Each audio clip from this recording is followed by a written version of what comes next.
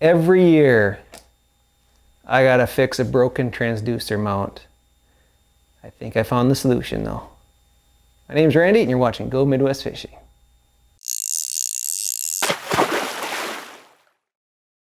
So it's really annoying how cheap they make these mounts. They're just a little plastic bracket and they break every single year. I have to replace this thing. I've tried gluing it, putting epoxy on it, all kinds of stuff. And you know, it always breaks at the worst possible moment, usually on the first day of a fishing trip. And once again, I brought my boat out for the first time this year and going down the lake and it broke right off. But you know, I will admit it was repaired from last year. I had it all glued up or whatever because it broke last year too, and I got sick of buying transducer mounts. It keeps adding up, you know, $20, $30 a pop to get a new mount. So I went the little more expensive route, but hopefully a permanent solution so I never have to buy this again. Here's what I got. It's in this little box. I haven't even taken it out yet. It is a magnetic transducer mount. So if you hit anything or you know, running into the ground or anything, it'll just pop off this mount instead of breaking the mount. But the magnets are strong enough that you can drive full speed and it won't fall off the boat. So we're going to put that to the test. They do come in many varieties. This is a bolt-on version. So you bolt this back plate. Let's see if I can even get it off. It's really strong. So here's the plate that bolts to the boat like that. So that's the plate you see. It has a little piece of foam in between there. And then here's the magnetic base. So, oh, don't want to get your fingers caught in there. Looks like it's pretty solid. It says warning, powerful magnets. Yeah, it is. And then it has a little bracket here. I'll have to figure this out. Yeah, I'll take this apart and make sure I get it on there right, and then we'll get it installed on the boat. I'll let you see what happens. All right, I've got this little sheet here that shows how to put this together. It has, for my setup, I got a Humminbird 598 side scan. It's a little bit bigger transducer than a regular one, but not quite as big as some of those out there. And it has a little extension arm here if you need to use it. I just put on this one piece here, so it kind of looks like that. And then this just pinches together on your transducer mount. So I'm going to try to get away with just this one arm. You can always add an extension if you need it. All right, first thing I'm going to do is just remove the old transducer mount. All right, the old bracket here, you just got to pop open this. This lifts up, and we got the screws underneath. Let's pull those screws out. Looks like I only got 2 screws in there. Yeah, it comes right off. Clean this up a little bit. Got all my caulk in there from the old one here. Here's a closer look at the old one. You see they just break right around where they make the circle there to connect the other one. Very weak point on these ones. All right, I got it pieced together how I think I like it. Just the one arm onto the transducer. Sticks to the bolts. Humminbird comes with these little disc spacers, whatever, that go on either side of the mount there. And I had those on, and it was kind of wobbly on here. So I took these little spacers out and just connected it directly to the base there.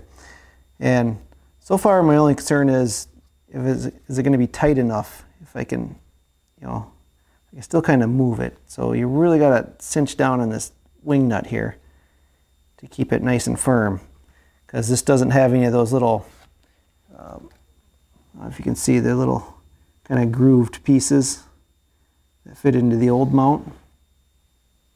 This is just a smooth base there, so it has nothing to grip on. So when I put it on the boat here, I just want to make sure it's going to stay where I put it and not be sliding up and down and changing position. So that'll be one thing we test out when we get it on the lake.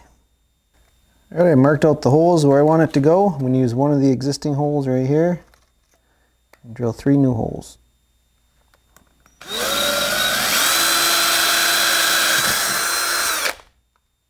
Before we screw this thing on, I'm just gonna put some, I use gutter seal, it works well underwater, and fill up these holes.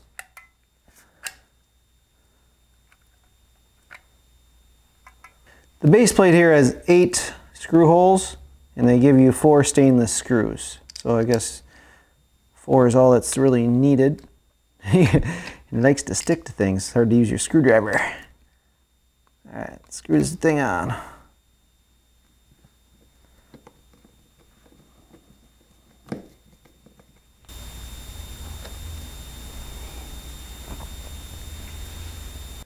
Alright, it's screwed on. Let's put this thing on. It's kind of scary. There he goes. Alright, there it is. Back you up a little. So now I just got to make sure the transducer's, the right way. I said it's a little bit loose, so I just got to tighten it up more. Once it gets in the water, I'll see how the boat sits, and then just kind of make some adjustments on the water. Give it as tight as I can get it. That should hold it. Now to take this thing off, you just turn it sideways, pull it off. So even when you're trailering, you can just take it off, throw it in the back of your boat if you want, so it ain't out, any rocks kick up or whatever, it won't hit it. But if something does hit it, like I said, it should just flip up or pop off, one of the two. All right, to finish up, we're just going to clean it up nice and put some zip ties around it here. Keeps the cord from flopping around in the water. Not real tight there, just trim it up nice. So that's the complete installation, pretty easy. Only takes a few minutes to do. Now I'm about ready to head out on a fishing trip, and we're going to go test it on the lake to make sure it works as good as they say it does. So I'll meet you out on the lake. Well, real quick before we head on the lake, I got this from fishfindermounts.com. Seems to be the only place I could find it directly from their website, and it cost me just over $100. I used expedited shipping because I'm about ready to head on the lake in about 2 days, and I had to make sure it was here. All right, now we'll see you on the lake. All right, I'm using my new transducer mount for the first time, and we got a problem. See that? Every time I use it or go at full speed, it kicks up. I can't get this tight enough to stay down there. It's pretty loose. I tightened it, cranked it with the pliers, everything, and so I'm gonna have to come up with some way to make sure this doesn't move. This one's been pretty good. What I did down here, this one it's been holding. It's just this main arm right here. It's way too loose. So we'll see what I can come up with. All right, here's the solution we came up with. You see right here, I took a piece of 50-pound braided fishing line, put it around the magnet part and around this bolt down here. So it won't, if it tries to go backwards, it tightens up this line right here. It won't go any further backwards. So we're gonna give that a shot, see if it works. So the fishing line idea to hold the transducer down did not work. It broke right away in the first few minutes when we were going full speed. So what I found out actually works is just to take the bend out of that arm. So I actually had too much of an angle here and just flip up. So by straightening this out and having it more level with the actual bottom of the boat, it's not down into the current, which flips it up. It just kind of rides right where the water comes out, and it stays like that just fine. So that's the key there, is just to make sure it's kind of level with the bottom of your boat and not sticking down below it at all. Otherwise the water will pull it out.